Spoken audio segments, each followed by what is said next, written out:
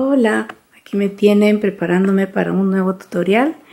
Este es un piso de 5 agujas, algo grande, o sea, este mide 65 centímetros al lado de los otros que hice que medían como 30, así que este es más grande y bueno, empezaremos con decirles que en este tapete usé este hilo, estas agujas 3.5 milímetros y usé este juego y tuve que usar una más porque así pedían en la explicación, y también por eso que tenía que tener dos juegos de todas maneras, pero no es necesario. Ahora yo usé este crochet también para empezar, porque en la parte del centro tiene algo de crochet. Aquí lo tienen, es 1.50, número 2 en crochet de hilo,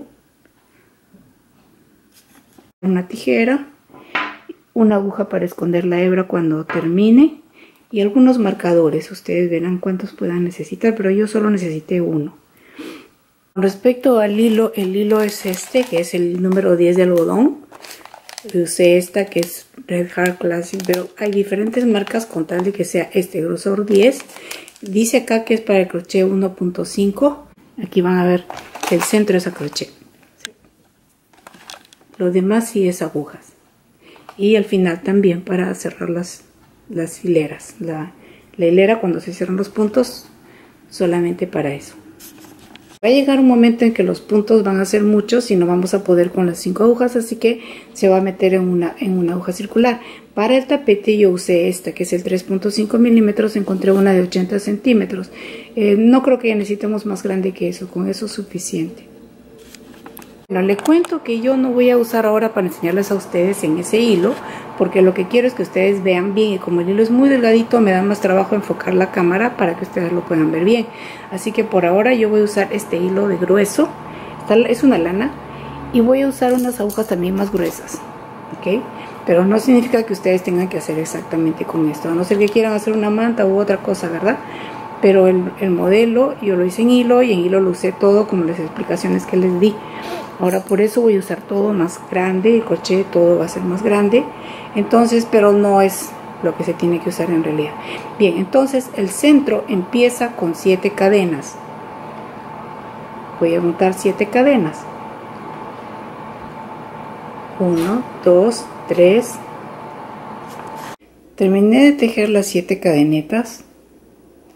3, 6, 7. Y ahora cierro el redondo. Me engancho en la primera cadena y con un desliz subo una cadena, y ahora aquí voy a tejer medio punto dentro del anillo, y tiene que ser 10 medios puntos. Van 2, 3, 4, 5, 6, 7, 8, 9 y 10. Entonces voy a engancharme con un desliz en el primer medio punto y cierro. Entonces aquí ya cerré, subo una cadena y tejo un medio punto, y aquí voy a hacer 4 cadenas, 4 y un medio punto en el mismo, y eso voy a hacer en cada medio punto, o sea que hago un medio punto en el siguiente, 4 cadenas y un medio punto en el mismo, y es así como voy a dar toda la vuelta, y me tiene que salir 10 de estas cositas. Paso al siguiente y otra vez. Entonces ya terminé de hacer toda la vuelta, así que ahora me voy a enganchar en el primero con un desliz. Fíjense que este de acá no es un punto, es un desliz que se usó para cerrar la hilera. Ahora engancho para hacer mi desliz de acá y voy a subir 2 cadenas, pero miren, por acá adentro 1 y 2. Ya estoy acá arriba. Entonces ahora voy a hacer este punto que queda aquí y una lazada. Voy a cambiar porque ahora va a ser agujas a partir de este momento. Una lazada y saco un punto. Voy a cambiar de mano. una lazada y saco un punto, una lazada, saco un punto. Voy a repartir esto en varias agujas, 1, 2, 3, 4, ya tengo 4 ahí. Ahora otra vez una lazada, estoy agarrando otra aguja, saco un punto, una lazada, saco un punto, van 2, una lazada, saco un punto, van 3 arcos. Ya tengo acá 3 arcos agarrados y voy para la siguiente aguja y voy a agarrar estos últimos 3 que me quedan. Una lazada, saco un punto, miren que ya colgué el punto en la lazada en la aguja, así que ahora saco un punto, una lazada, saco un punto, una lazada, saco un punto y terminé la vuelta. Ahora me toca la lazada de acá, una lazada, o sea, entre estas y estas tenía que haber. En esta terminé esta hilera que fue la primera hilera. Para la segunda hilera estoy ahorita agarrando una aguja más, con esas van a ser 4 y comienzo a tejer solo todo al derecho. Esta viene a ser mi segunda hilera y a partir de ahora todas las hileras pares van a ser al derecho. Esta es la hilera 2, que es una hilera par, así que voy a tejer toda la vuelta al derecho. Terminé la segunda vuelta, así que me toca hacer la tercera vuelta, así que esta vez terminé acá y voy a tejer un punto más. Y aquí de una vez ya voy a poner mi marca para no confundirme. Y aquí voy a cerrar mi hilera. ¿Ok? Entonces pasé un punto más al otro lado, acuérdense. Así que a partir de ahora voy a empezar así. Aquí voy a empezar con una lazada y 2 derechos. Toda la vuelta. Una lazada y 2 derechos. Una lazada y 2 derechos. Bien, así va a ser toda la vuelta. Entonces ya terminé la vuelta que llegué a mi marca con la lazada y 2 derechos, así que en esta hilera, que es la hilera 4, porque la que terminamos fue la 3, voy a tejer solo al derecho otra vez. Como les digo, todas las pares van a ser para tejer al derecho, así que solamente voy a tejer al derecho toda la vuelta. Y aquí están los puntos y las lazadas, todo al derecho. Terminé la hilera 4, que fue todo al derecho, así que ahora empiezo la hilera 5, que empiezo nuevamente con una lazada y estas van a ser 3 derechos. Voy a hacer una lazada aquí al aire, aquí está, y 3 derechos. 1, 2 y 3. Y otra vez una lazada y 3 derechos. Y así toda la vuelta hasta llegar al cierre de hilera. Entonces terminé la hilera 5, ahora me toca la hilera 6. En la hilera 6, como siempre, vamos a tejer todos los puntos al derecho, como toda par. Así que ahora tenemos los 3 puntos al derecho y la lazada, los 3 puntos, o sea, aquí está la lazada y 3 derechos, 1, 2 y 3. Una lazada, esta de acá, y 3 derechos. Esta hilera quiero acomodar un poco porque ya me estoy sintiendo incómoda con tantas poquitas agujas y más puntos. Me di la vuelta 6, así que ahora estoy para hacer la vuelta 7. Así que vamos a sacarnos. Y entonces acá voy a empezar con la lazada y ahora son 4, 1, 2, 3 y 4. Otra vez una lazada y ahora 4. 1, 2, 3 y 4. Y así toda la vuelta. Ya en la vuelta 7, ahora sí que me voy a la hilera 8, así que todo al derecho nuevamente, toda la hilera. Miren que las lazadas van quedando delante de los triángulos estos.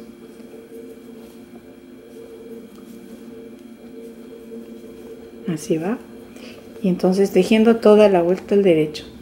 Si se empiezan a sentir incómoda, pueden ingresar una aguja más. En mi caso, como es lana, especialmente estoy sintiéndome incómoda más rápido, pero con hilo no se van a sentir incómodas tan rápido porque el hilo no gasta tanto espacio. Ok, entonces voy a seguir tejiendo toda la vuelta al derecho. Terminé entonces la vuelta 8, así que me toca empezar ahorita la vuelta 9. Empiezo otra vez con una lazada y todos los derechos que tocan ahora son 5, 1, 2, 3, 4, 5. Y acá otra vez, siguiendo la línea esta, otra vez una lazada y otra vez 5 derechos. Y así se va a tejer toda la vuelta. 3, 4, 5 y otra vez la lazada y así va a hacerse toda la vuelta. Así que está. Terminé la hilera 9 y ahora me voy para la hilera 10. Entonces en esta hilera, como todo par, solamente voy a tejer al derecho toda la vuelta. Y acá tenemos los puntos de cada uno de los, prácticamente son como triángulos. Ahí está. Y así todo esto se va a tejer igual. Toda la vuelta. Aquí está el segundo triángulo. Ahí está, ahí lo tiene. Y así voy a tejer toda la vuelta. Terminé la hilera 10, entonces me voy para la hilera 11 haciendo otra vez una lazada. Y hasta aquí. Ahora vienen los puntos al derecho. 1, 2, 3. Este está cómodo, por eso no se vayan a confundir. 3, 4, a ver, 3, ¿no? 3, 4, 5, 6 y ya estoy acá con este triángulo completo. Otra vez una lazada y otra vez 6. 1, 2, 3, 4, 5, 6 y otra vez una lazada y así toda la hilera. Y seguimos creciendo este triángulo. Terminé la hilera 11, ahora me toca tejer la hilera 12, ahora otra vez todo al derecho. Bien, nosotros vamos a tener que tejer así hasta llegar a tener 10 en este tramo de acá, más la lazada 11, o sea que ya les digo a las que ya entendieron cómo es los pasos de seguir aumentando, ya los que le entendieron el truco pueden seguir aumentando hasta que lleguen a tener 10 puntos derechos más la lazada. En total serían 11, como les digo, pero yo voy a seguir explicando de todas maneras hilera por hilera para la que necesite seguir el diseño al pie de la letra.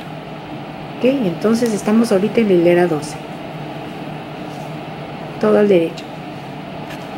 Entonces ya terminé la hilera esta que fue la hilera 12, entonces ahora me toca la hilera 13, donde empiezo otra vez con una lazada y esta vez acá voy a tener 7 puntos.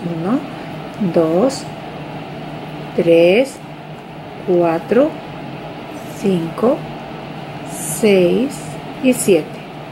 Entonces ya tengo los 7 puntos y así va a ser toda la hilera, una lazada y 7 puntos toda la vuelta hasta llegar a la marca.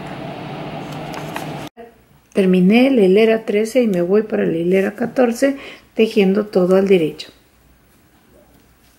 Así que otra vez estamos en esta hilera que solamente vamos a tejer al derecho y como les digo, toda la vuelta hasta llegar a la marca que la tengo. Voy a tener que subirla porque ya está muy abajo. Entonces todo al derecho y así va. Terminé la hilera 14, ahora me voy para la hilera 15. Como siempre empiezo con una lazada. A ver, 1, 2, 3, 4, 5, 6, 7 y 8. Entonces es así en que ya va a repetir una lazada y 8 derechos toda la vuelta. Ahí está, miren, ya va creciendo esto. Aquí está con la lazada. Y así vamos a dar toda la vuelta. Una lazada y 8 derechos. A este punto yo ya, mírenlo, ya repartí ahorita en dos triángulos en cada aguja. Entonces me faltaba una aguja, pero agarré una que tengo de carey, que la compré hace muchísimos años, pero es del mismo grosor. Así que por eso es que puedo hacerlo, pero si no pueden hacerlo, no importa. Ok, lo importante para mí es porque me acomoda más, porque ya tengo más puntos. Pero entonces ahorita acabo de terminar esta hilera y me toca hacer la siguiente, que va a ser todo al derecho. Ya, entonces ahora empiezo con mi hilera todo al derecho y así voy. Esta es nuestra hilera 16, todo al derecho. Terminé esta hilera 16, así que empiezo con la hilera 17 haciendo una lazada y los puntos que siguen: 1, 2, 3, 4, 5, 6, 7, 8 y 9. Entonces esta es la carrera 17, donde hacemos una lazada y estos puntos que fueron 9, ¿okay? Toda la vuelta así, una lazada y 9 puntos derechos. Entonces acabo de terminar la hilera 17, me voy para la hilera 18, tejiendo todo al derecho, como toda hilera par, todos los puntos al derecho. ¿Está bien?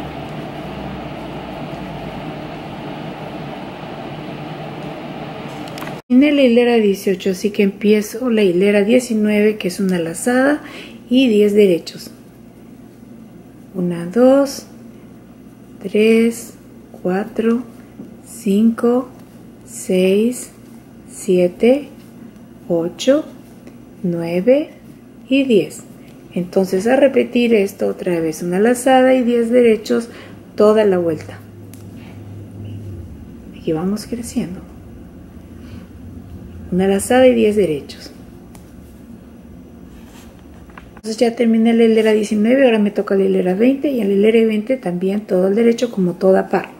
1, 2, 3, en cada fase van a haber 11 puntos y así voy a dar toda la vuelta, todo el derecho.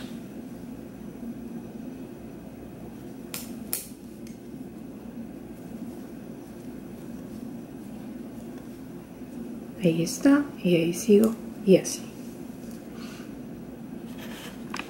Ya llegué, terminé de hacer la hilera 20 y acá estoy lista. Son 10 fases, como recordarán, que entonces ahorita acá las tengo puesto 2 en cada aguja. Y en este momento va a haber un cambio, ya no vamos a tejer así nomás, sino que ya voy a empezar con el gráfico. Porque hasta aquí sí hemos estado trabajando con un gráfico que he diseñado, que ya se los voy a enseñar. Pero de aquí para adelante ya va a ser otro diseño.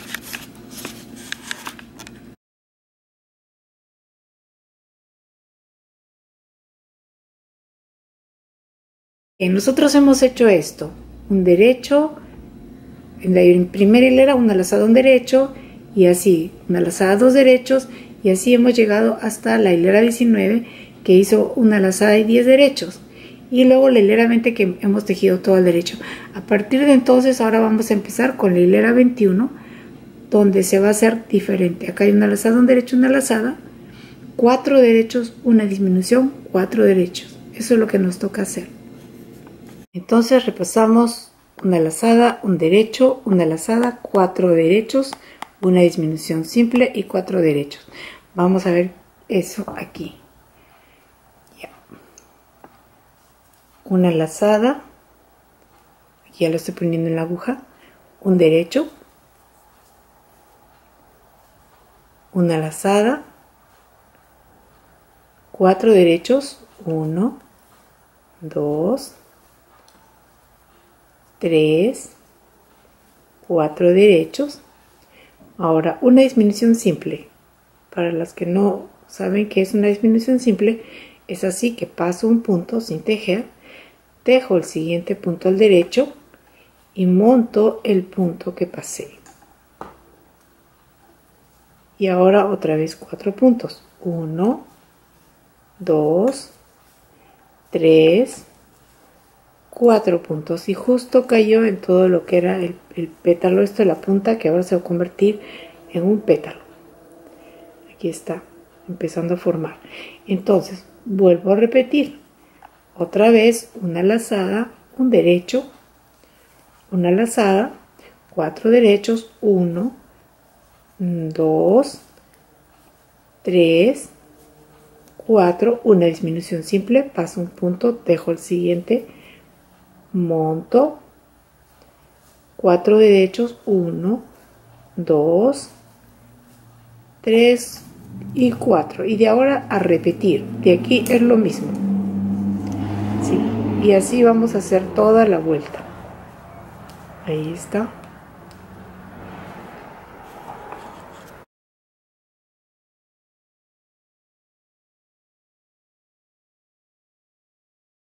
Terminé, esta fue la hilera 21, así que ahora voy a tejer la hilera 22, que se teje todo al derecho, como siempre. Aquí está mi marquita, verán, cada vez la tengo que ir subiendo porque mientras que voy avanzando se va quedando tan lejos que ya se me va olvidando. Así que tengo que subirla y ponerla bien cerca para saber que ahí termino la hilera. Ok, entonces así voy a seguir tejiendo toda la vuelta al derecho.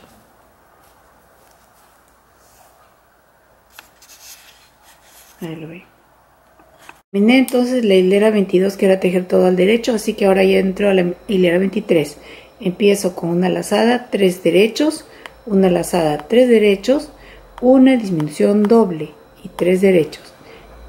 O sea que esta fila van a ser puros 3, pero aquí está, vamos a hacerlo. Entonces,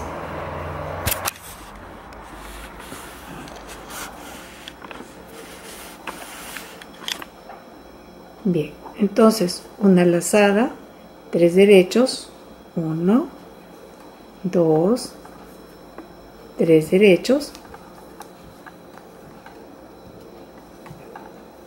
una lazada, otra vez voy a poner 3 derechos, 1, 2, 3 derechos, ¿cómo se ve? Ya. Entonces aquí fue una lazada, 3 derechos, una lazada. Ahora viene la disminución doble. La disminución doble, para las que no lo conozcan, se lo voy a presentar. Es paso un punto, tejo estos dos puntos juntos y monto el punto pasado, y de aquí los 3 derechos. Entonces llegué al momento de empezar a repetir, o sea que ya estuvo este pétalo formándose. Ahora vengo con el siguiente, una lazada, 3 derechos, 1, 2, 3, o sea que estamos repitiendo una lazada, 3 derechos, 1, 2, 3, aquí la disminución doble, paso un punto, tejo 2 puntos juntos, monto el punto pasado y 3 derechos, 1, 2 y 3, y de aquí otra vez a repetir, o sea que eso es lo que se va a repetir toda la vuelta. ¿Ok? A ver, vamos mostrándoselo un poco para que lo vean bien. Aquí está la lazada, un punto lazada y un punto, 3 derechos, una lazada, 3 derechos, disminución doble, 3 derechos, aquí está, y aquí está otra vez repitiendo. Ok, entonces eso es lo que se va a dar toda la vuelta. Entonces terminé la hilera 23, así que me voy para la hilera 24, donde solamente voy a tejer al derecho. Así que aquí empiezo con mi hilera al derecho, todos los puntos.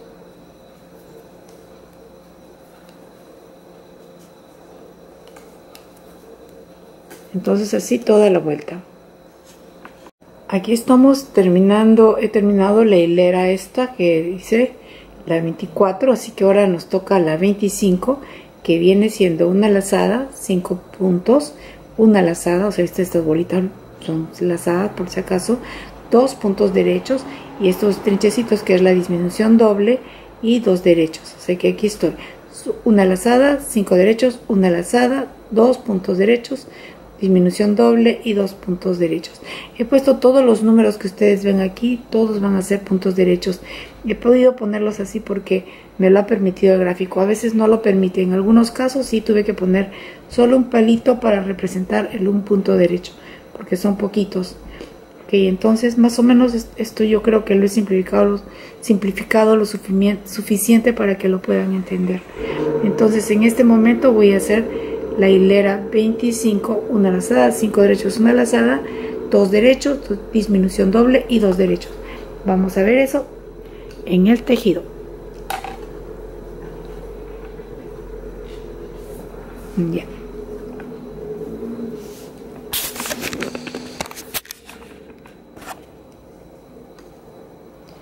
Aquí está una lazada, 5 derechos, 1, 2, 3, 4, 5 derechos, una lazada, ahora vienen 2 derechos, 1, 2, una disminución doble, ve, justo va a caer encima de los otros, paso un punto, tejo 2 juntos, monto el punto pasado, 2 derechos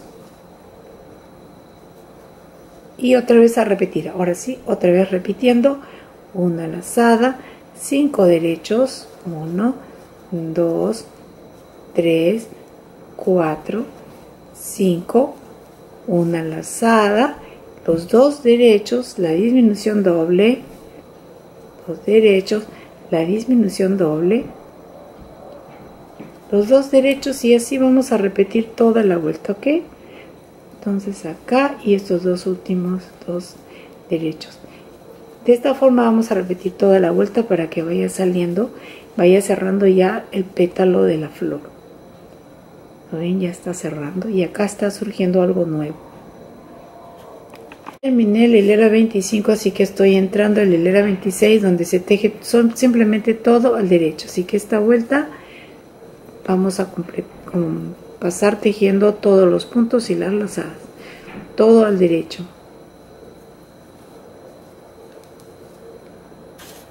Entonces hemos terminado la hilera 26, nos vamos para la hilera 27. En la 27 es una lazada, 7 derechos, una lazada, un derecho, una disminución doble y un derecho. Eso es todo lo que vamos a hacer en esta hilera. Está fácil, ¿verdad? Bien, entonces empiezo. Aquí está. Vamos a acercar la cámara un poco. Ok, entonces una lazada, aquí la pongo, 7 derechos, 1, 2, 3, 4, 5, 6, 7 derechos. Ahora voy a hacer una lazada, un derecho, solo uno, y aquí viene la disminución doble que va a caer, miren, en medio de las otras. Paso un punto, tejo 2 juntos, una lazada, que diga el punto, monto el punto encima del otro, y ahora tomo un punto derecho, perdón,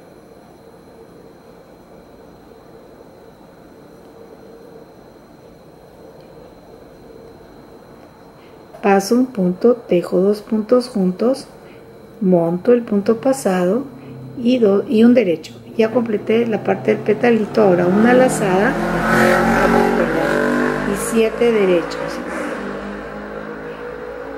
una lazada y 7 derechos, 1, 2, 3, 4, 5, 6, 7. En realidad esta ya la estoy repitiendo porque es la misma que está acá. Es una lazada, 7 derechos, una lazada, un derecho, una disminución doble, un derecho.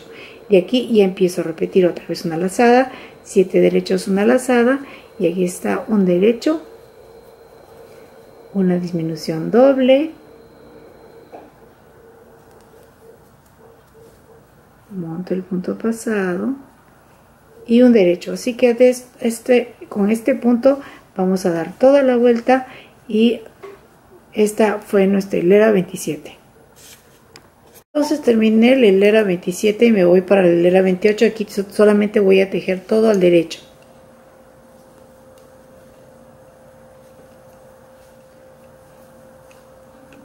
Toda la hilera, toda la vuelta, mejor dicho. Ok, terminé la hilera 28, que tejía todo al derecho, así que me toca ahora hacer la hilera 29. Es una lazada, 4 derechos, una lazada, un derecho, una lazada, 4 derechos, una lazada y una disminución doble. Empezamos, una lazada, 4 derechos, una lazada, un derecho, una lazada, 4, una lazada, una disminución doble. Vamos a ver, ya. A ver si no se nos olvida. Bien, pero ya yo les voy a poner la foto del... Va a estar la foto del patrón. como para que lo puedan parar el video y tomarle foto a la pantalla para que tengan el patrón. Yo lo saco de frente de lo que yo mismo lo grafico y entonces está virtualmente perfecto, así que si lo toman la foto les va a salir bien. Bien, entonces ahora empiezo una lazada, 4 derechos, 1, 2, 3, 4. Aquí viene una lazada, un punto derecho, una lazada, 4 otra vez, 1, 2, 3, 4 y aquí me toca hacer la disminución doble, ¿no? Entonces hago una lazada y la disminución doble que viene acá. Y de aquí a repetir, de aquí empezamos a repetir lo mismo, una lazada, 4 derechos, 1, 2, 3, 4, de aquí la lazada, un derecho, lazada, 4 derechos otra vez, 1, 2, 3, 4, una lazada y la disminución doble aquí. Entonces eso es lo que se va a repetir toda la hilera. Aquí está. Entonces esta es nuestra hilera 29. Terminé la hilera 29, así que me voy ahora a tejer la hilera 30, que simplemente voy a tejer todo al derecho. En este momento nosotros acabamos de terminar el pétalo, así que ya hemos hecho la disminución doble, así que allí se acabó lo que es el pétalo de la flor, y esta flor que fue de 10 pétalos. Aquí lo van a ver, justo está aquí la punta. Ahí está, esa es la punta del pétalo. Y eso es lo que se ve aquí en el piso. Ahí está, estas son las puntas y ahí es donde termina la flor. ¿Ve? Y ahí, entonces aquí va a empezar un segundo pétalo, como verán, eso es lo que se está dividiendo y apareciendo acá. Esas dos lazadas que hemos hecho, una lazada, un punto, una lazada, está aquí, porque de aquí viene el segundo pétalo de la flor. Entonces, como les digo, ahora tejiendo todo al derecho. Estamos en nuestra hilera 30. Bien, entonces he terminado la hilera 30 y me voy para la hilera 31. En la hilera 31 casi no se va a hacer mucho, solamente las lazadas. Aquí está 31. 5 derechos, una lazada, 3 derechos, una lazada, 6 derechos. Eso, ahora esto, cuando yo continúe en el tejido, 6 más 5 van a ser 11. Vamos a ver cómo se hace eso. Entonces empiezo con 5 derechos, 1, 2, 3, 4, 5, 5 derechos, aquí está, una lazada, 3 derechos, 1, 2, 3, una lazada y ahora dice 6, 1, 2, 3, 4, 5, 6. Completé la repetición del diseño, empieza con 5, o sea que ahora que he hecho 6, ahora toca 5. 1, 2, estoy repitiendo ya, 3, 4, 5, o sea que del 5, el 6 que se termina más 5 que empiezo la repetición van a ser 11 aquí. Entonces, a ver, vamos a ver. 1, 2, 3, 4, 5, 6. Ya me había pasado 5. 1, 2, 3, 4, 5. Ahí están los 11. Y aquí justo toca la lazada. Una lazada. 3 derechos. Y una lazada. Entonces eso es lo que se va a ir abriendo ahora. Una lazada. Y otra vez me toca 6 derechos y así voy a dar toda la vuelta. Son 5, una lazada, 3 derechos, una lazada, 6.